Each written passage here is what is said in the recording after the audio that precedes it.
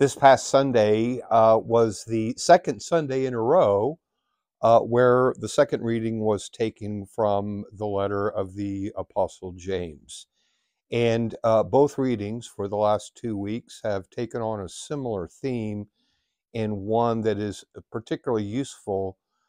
as we begin to prepare ourselves for the celebration of the season of Advent, because they both have to do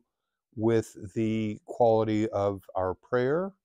and provide some good guidance on the things that we ought to pray for rather than the things that we tend to pray for.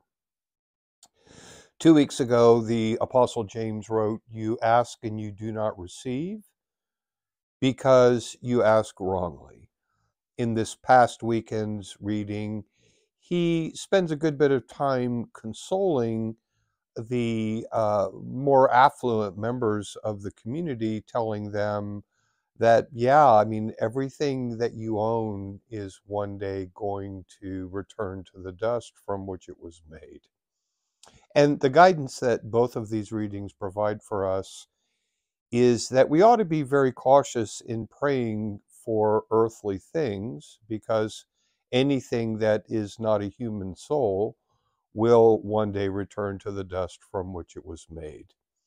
And so, in perhaps in a rather indirect way, the Apostle James is reminding us that when we pray, ask to be shown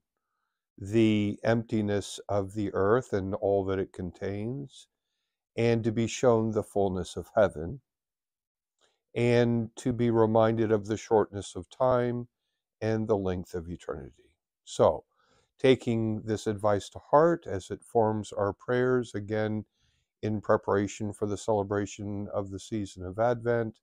remember that God is who He says He is, you are who He says you are, and live the life that He wants you to live.